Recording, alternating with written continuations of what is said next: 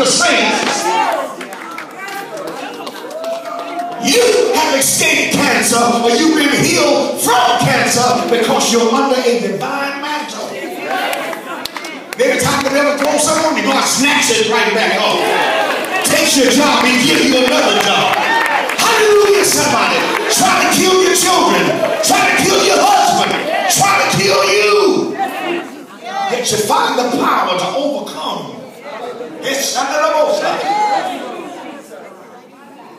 Because greater is he that is within you, he that is of the world. He says it will be a sad thing for people to walk out of God in 2013 and they figure they got all this by themselves. Then they're going to find out they're going to start hurting again, sweating again, and the thing that God delivered them from going to come back. Because when you run into him, he snatched that junk off you. He'll keep you free if you promise to praise him. See, Israel never had to fight their battles. All they had to do was obey. And God was send an ambush.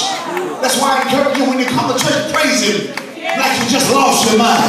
Because whoever put down the witchcraft for you, they're going to get cut out by themselves.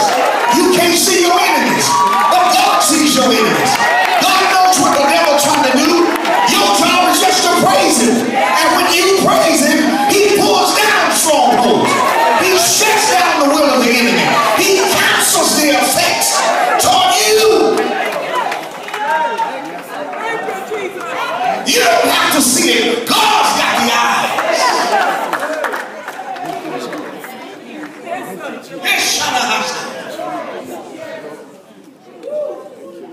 Left them to the doctor. Man, I should be gone. I should be out of here.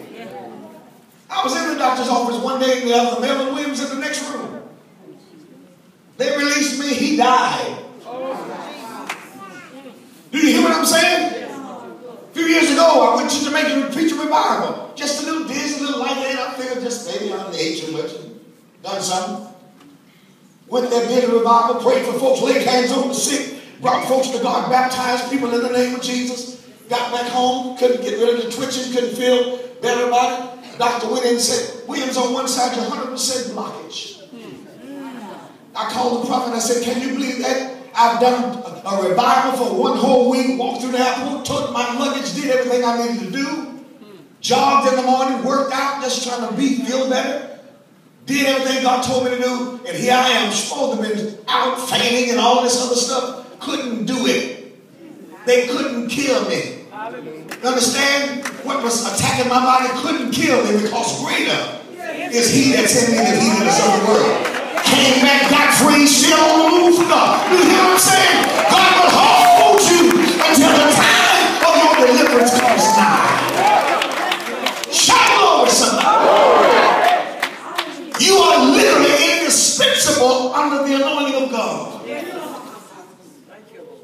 I'm trying to tell you, you've been breaking yokes and not even knowing the thing that tried to bind you, you've been breaking it. Get up some morning feeling dizzy for a moment. It's more than you know. God don't let you see it. He just fight for you. But what you got to learn to do when you come out of it, say thank you. You don't have to care who did it. You don't have to care where it came from. Just say thank you that you didn't let me die. Thank you that you spared my children. Thank you that you spared my job. Thank you that I'm all right now. Hallelujah, somebody.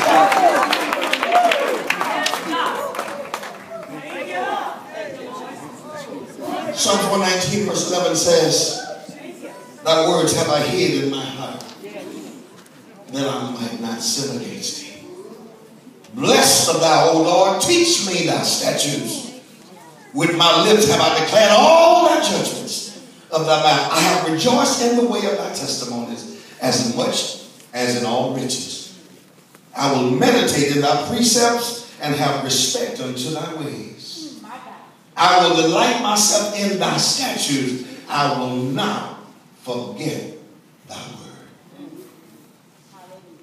You got to understand, God sometimes has to bring you to a point where you can see that it's not about us, but it's all about him.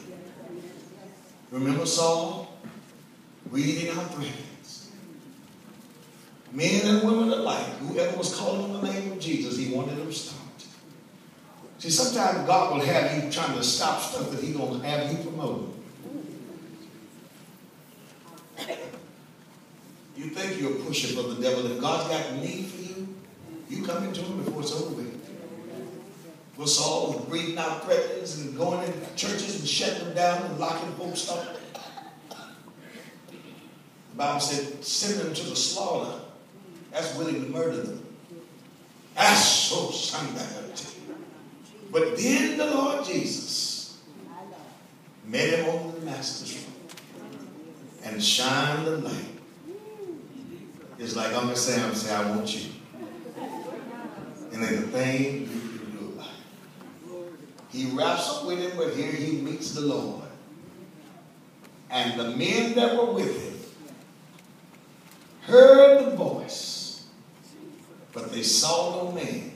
And nobody messed with Saul. He was a big man. He was a tough man. They knew he was a warrior. But he had been knocked down. Now, I want to say something positive with this. It ain't always got to be a physical knocking down. But sometimes God got to break us down a notch or two. You know, He's got to break us down a little bit to let us know we're not all there. The richest man in the world today is not as powerful as he appears to be if he's sick. His everyday thought is, how long do I have left? Doesn't matter about how many millions, because he knows if he doesn't live, he can't spend it. He's not taking it with him. So the Lord spoke to Ananias and said, I know you're afraid of this man because he's been beating up folks and putting folks in prison and what have you. But I have chosen him a vessel for my glory. I'm going to shut his eyes down. When the Lord knocked him off of his beast, he blinded him. For 3 days he could not see. Had to be led around. And while being led around, the Lord was talking to him. That's why when people don't sick bed and comas, it's either God's will, He'll raise them up, or He's talking to them and straightening things out when they can go on through. Or you hear what I'm saying? And I tell you, when people are out like that, you go in the room, watch what you say, because the Spirit is the loudest thing about them. And they can pick up, you see, they can pick up more than you think they're hearing. So if you're weeping and crying, they feel that. Don't. When my sister-in-law was going, and I knew she was passing,